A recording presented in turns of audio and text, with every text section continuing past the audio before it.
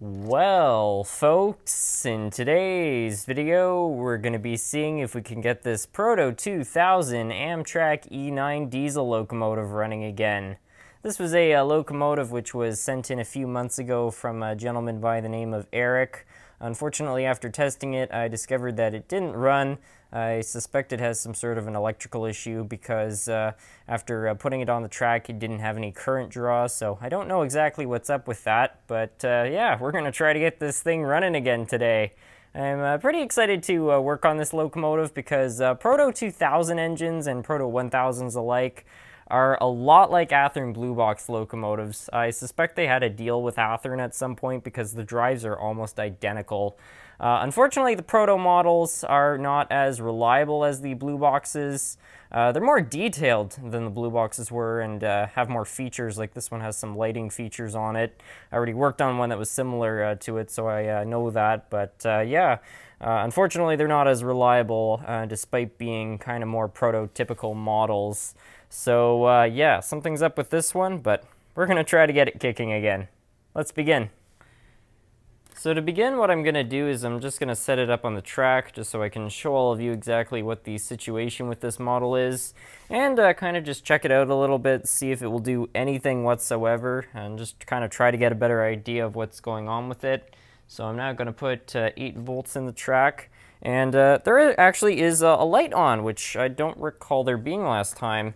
I'm wiggling it on the track. I don't see any current draw, but that actually, I believe, was different. I don't recall that. In fact, as I wiggle it on the track, I just felt the motor, for just a moment, go a little. I felt just a little bit of vibration. I'm going to give it full power, and we'll see if it will just start up. This could just be as simple as a loose soldering connection, but I can't entirely tell. Yeah, when I wiggle it like this, there's just a little something there. Well, in any case, it doesn't seem to want to start, so we're clearly going to have to crack this model open. But that's kind of promising that it showed a little bit of signs of something. So let's bring it back over to the workbench and see if we can figure out what's going on with this thing. So we're now going to crack this locomotive open and see if we can figure out what's going on with it. There are 4 tabs in total, 2 on each side. So we're just going to kind of get our fingers under this section right here and just sort of pull up, and provided we do that on both sides, the shell should lift off like so. In some cases you may have a coupler going through the shell, but this has got a kind of strange coupler, so it doesn't seem to be a problem. Now, the last time I worked on one of these models, the circuit board, I believe, was bad. I'm really hoping that the circuit board on this model is good. I suspect that it is because the light did turn on for a second and there did seem to be some stuff from the motor, so I think we're just dealing with a bad soldering joint somewhere. I also don't want to remove this board and bypass it because I believe that all these diodes right here are part of some sort of Mars lighting system on the headlight. I believe I read that in the instruction booklet on the last model I worked on. So yeah, we're going to try to leave that board intact if we can. I'm just going to give all these wires a slight tug just to check to see if the connections are good. You know, if they're loose, the wire will obviously pop out. These wires right here are a little bit harder to access, but we can actually see the soldering joints, and they appear to be okay, so that's quite confusing because that wouldn't appear to be our problem. So I could try removing the board, just see if maybe any of the joints on the board there are maybe dry. That's always a possibility, so why don't we have a look at it.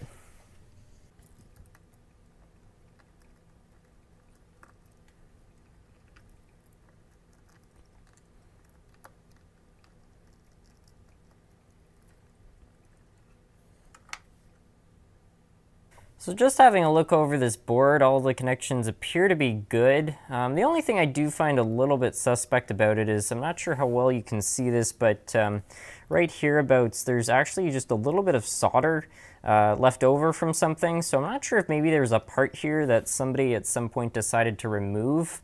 The question is just whether or not whatever might have been removed there was important or not. You know, there are all these spaces for other things. I suspect these were never used, but I just find that that is a little suspicious of something. But in any case, I'm going to keep looking in other spots because this is not necessarily where our problem is. It could be something else. So I'm going to keep looking around. We can always bypass this board, but as I said earlier, I'd prefer not to just because it does add some extra features to the locomotive. What I'm going to attempt now is just hooking some leads up directly to the wiring in this engine just to make sure that the trucks are doing their job. And I'm putting some power on there. And I'm not seeing anything from that side. I guess we could try hooking these directly up to the board. So we're going to find out what wires go where. So you can see we got a blue wire and a red wire. And we'll just follow where those link up. What we see right here is that the blue wire actually doesn't hook up to the board. It seems to bypass it. We do have this wire. I don't know where this goes. This might connect to the blue wire under here, but I'm not entirely sure. I did work on one of these before, but I can't remember exactly how they were wired, so I'm not entirely sure what we're looking at here. But this is a piece of interest because it could have something to do with that yellow wire. So maybe what we really should be doing is we should be lifting up this and making sure the connections down there are good. Because if this wire is required for bringing power to the lights, you know, it could explain why this isn't all working. So why don't we have a look at that?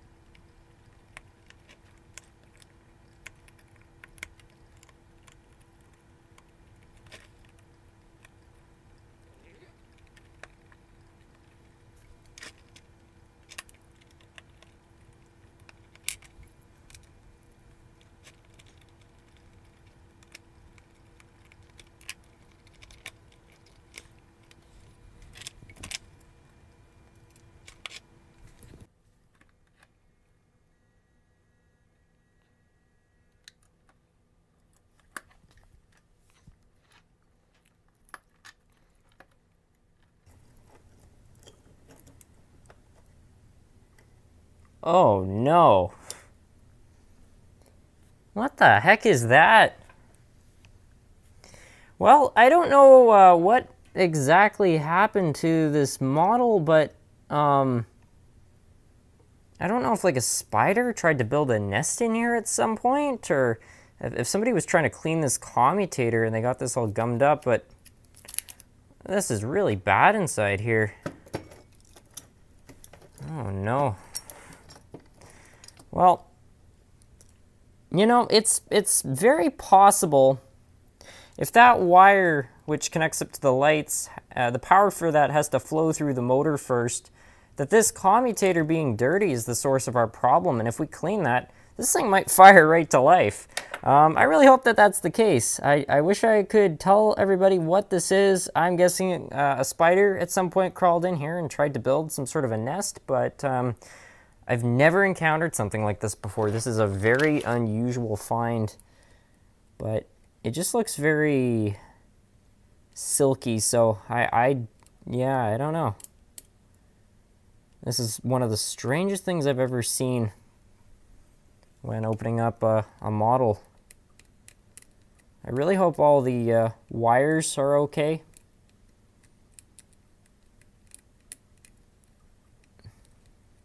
It definitely looks like somebody tried to run this with all this stuff inside, and it did move a bit. It might be just when I tried to start it up and it felt like it was trying to turn over, but yeah, what an unusual thing.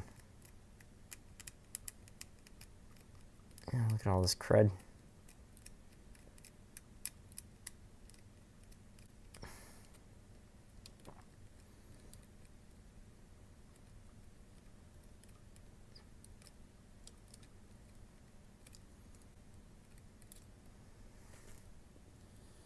Okay, well that's looking a little bit better. Let's clean that off too. Let's try cleaning this up a bit with our fiberglass pencil, see if that makes Any difference? Yeah, it's already looking a lot better. Well, I've got that all cleaned up, and I've got to say it really is looking quite a bit better. And now I just want to see if this thing will fire up after being cleaned. This is a bit of an unusual wiring configuration, but it would make sense that if the negative of this is required to power the lights and everything else, that a dirty commutator could be the source of the problem for this locomotive. So yeah, let's try giving it some power here. If this thing fires up, this will be a first for something, you know, an unusual thing preventing a locomotive from running. So I'm going to turn up our power here. I'm just going to put a bit of power on each of these leads, and you see that? It's turning. Let's try that again. It's trying to go. Yeah, it's running. You can see the light coming on there too. I think just because of how everything's positioned right now, it's struggling a little bit. But yeah, it would appear that that was the source of our problem. Wow.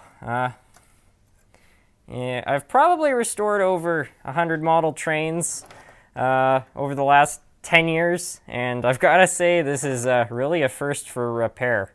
What an unusual thing to encounter. Well, that seems to be good. I guess we'll just put everything back together, and hopefully this whole thing will run. I haven't checked the wheels and everything else. I mean, it could have more than one problem, but yeah, I have to say, I really was not expecting that. What an unusual problem.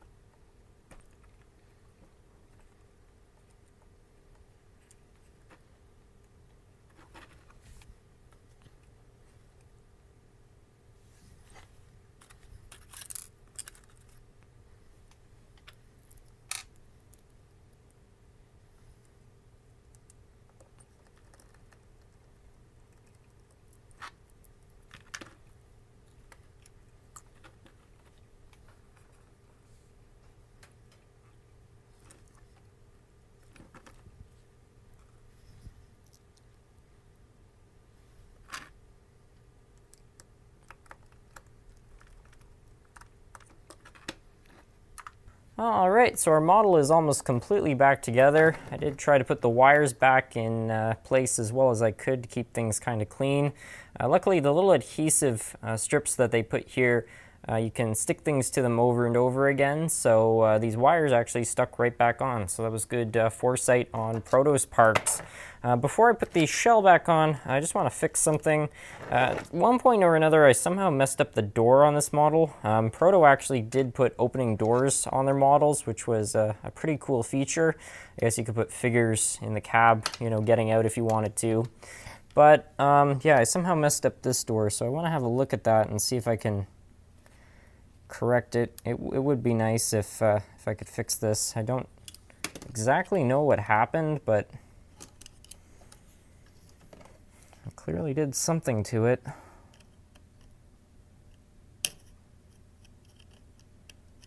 Let's see if I can get that back around there. I think if we just kind of slide both... Oh! Okay, that's what I didn't want to happen.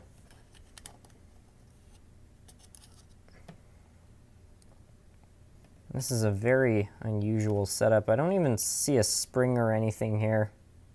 It's possible that this used to be spring-loaded and at some point the spring got lost. So I could just put a little dab of glue here and call it a day. because I don't really intend on using this door. And if ever I want to put it back, I'm going to put a really small amount of glue so it really won't make this permanent. Actually, I just changed my mind. I discovered this didn't actually really break off, as in no parts actually broke. You can see these have like a little wedge, so you just slide that into place with the door in place, presumably. And then this should hold it.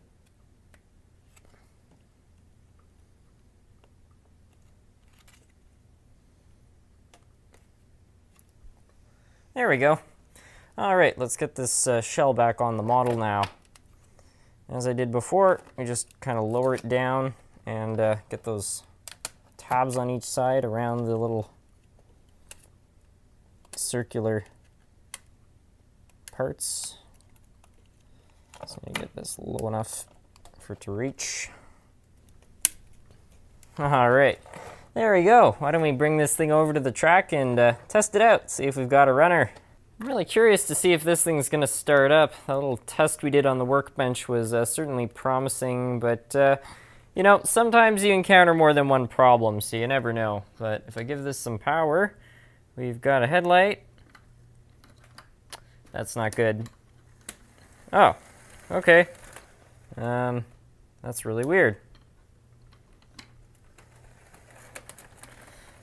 Okay, it's a little bit derailed. I might have just put it on the track incorrectly. That was sort of weird. It's like it didn't want to start the first time, and then I threw it in reverse and it fired right up. This doesn't want to sit on the track very well. Now, the last model I worked on had a bit of a problem with its wheels, where the gears were actually allowing the wheels to kind of separate. So it's possible the wheels on this are out of gauge, and I actually just can't put it on the track correctly because of that. But, I mean, it is moving. Yeah, it'd be nice if I could get these all on.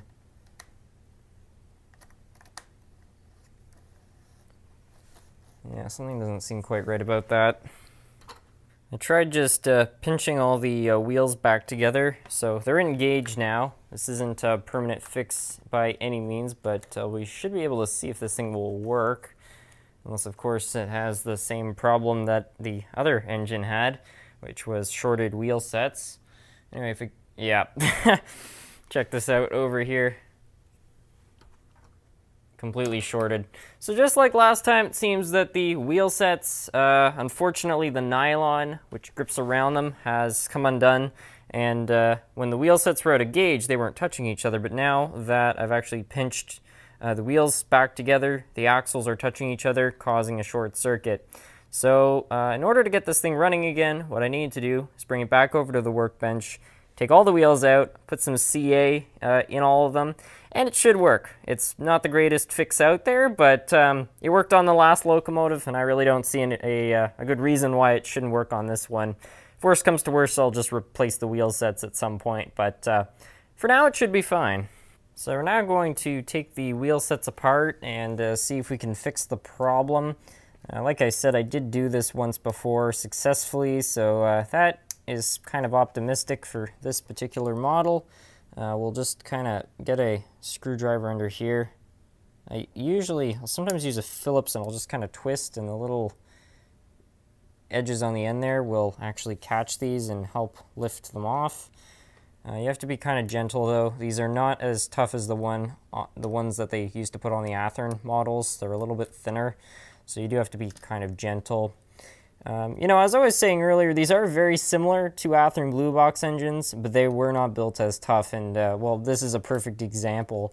I don't recall ever encountering this issue with the wheels, the axles of the wheels touching each other, but now I've encountered it twice on proto models. So we'll now try to remove these each.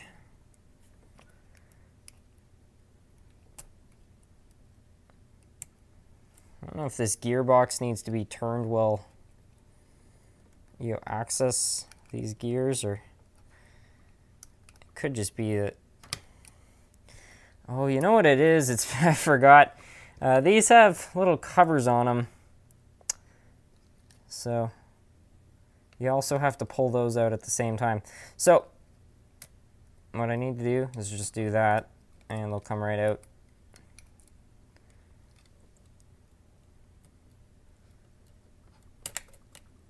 Sorry, I can't get Athearn Blue Box out of my head. On an Athearn model, you just pop these right out, but Proto made these a little fancier, so you have to work around those while you get the wheels out. I mean, it's way more prototypical, but it's more difficult to work on. And we just need to get those last clips off. I might use a flatheads just to get in there. It will probably be a little easier. Actually, I'm going to use a blade, but that's kind of risky. But I'm going to do it anyway. I don't want to try that. It's too risky.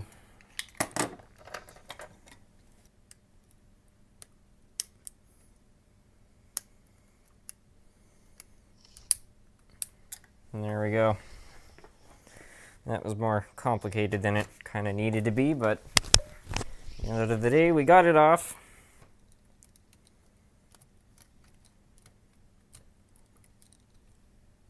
All right. Just want to show people a little bit of what I've done to the rest of these wheel sets. You take this out, put a little bit of crazy glue down. Your workbench is probably not the best surface, but if you spill it, you know, don't let it go to waste. So you do that, and you get it right on the end. Hold it like this. You do not want to get that on your bearing. If you get it in your bearing, it's obviously going to cause problems. And you just try to like get it in there. Now, before I did put some plastic shavings in one of these. I didn't do that this time. Now, there is a risk, which is that, you know, if the crazy glue doesn't insulate, which is always a possibility, you're just going to end up with another short. But at the same time, I just don't want to risk putting the wheels too out of gauge. Also, after I'm done, I also make sure that the bearing is in fact not seized, because that is a risk. These are loaded up with oil and stuff, which is actually a really good thing when you're putting glue nearby, because if you do accidentally get some glue on here, usually you can just crack it right off. The glue will not bond to the oils. But yeah, just make sure the bearing isn't like stuck to this. So yeah, then you just let them dry, and later we'll be able to put these back in the model, and they should be good. Before I go putting these back, though, I actually am going to put them on my track and just see if they short, because there is no point in, you know, having to put these all in the model just to take them all out. So there all the little devils are on the track, and I'm putting power in the track. You can see no current draw. I roll them around a little bit. Absolutely nothing. Exactly what we want to see. These wheels are going to be a real pain in the neck to get back into the locomotive, but we may as well try not to destroy the model by using this thing. I probably should have brought this out earlier, to be honest, but better late than never, I guess.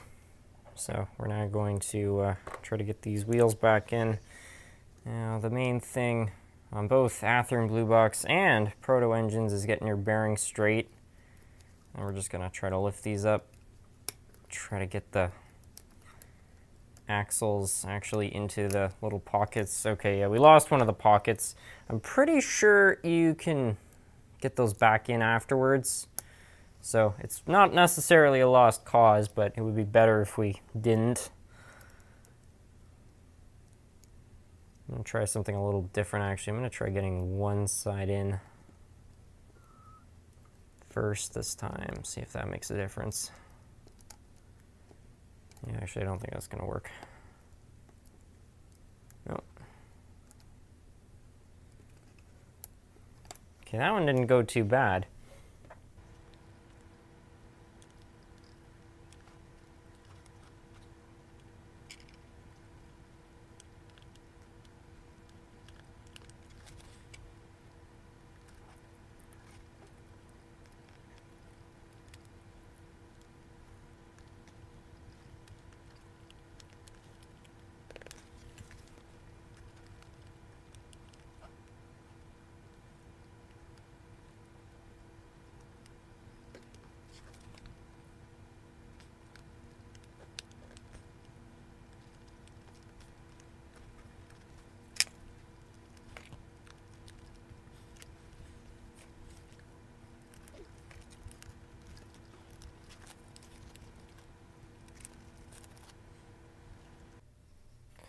Alright, we got this thing all back together. Why don't we take it over to the track and see if our efforts now have paid off. Alright.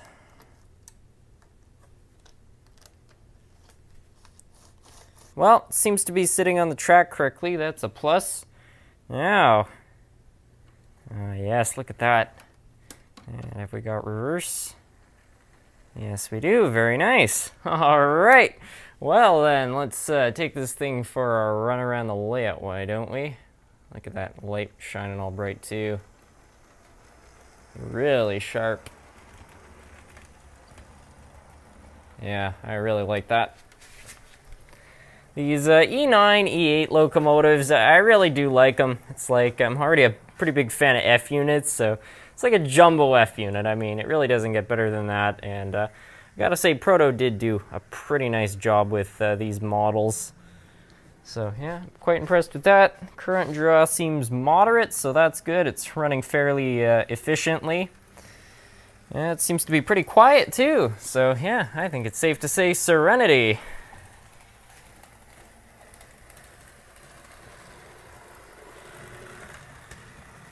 Well, might have taken a fair bit of effort to, get all those wheels sorted out, but I think it's paid off. I think this is running really nice now, and I think it's really, well, it's just a pretty nice locomotive in general too. So yeah, really pleased with how this one turned out. I'm glad the circuit board was in good shape too. It's nice. It doesn't appear, I forgot, of course, this only has one headlight. The other one had two. So the other one, I think, did have a Mars light. So I don't know what all those diodes are in the case for this locomotive, but the lighting does look good on it. So in any case, you know what? If it ain't broke, don't fix it, right? I know what I have going on right here isn't exactly ideal, but I figured we had to throw some passenger cars behind this thing, so why not some streamlined ones that are also silver? And you know what, I don't think it looks too bad, really. I know it's Canadian Pacific Via and Amtrak, but you know what, it definitely could be worse. So yeah, there she is actually pulling some stuff. Well, folks, that's going to be it for today's video. I hope you all enjoyed. Eric, if you're watching this, thank you so much for sending this locomotive in. It was really generous of you, and it was really quite a treat to get to work on this one. It was something a little bit different, so yeah, that's always exciting.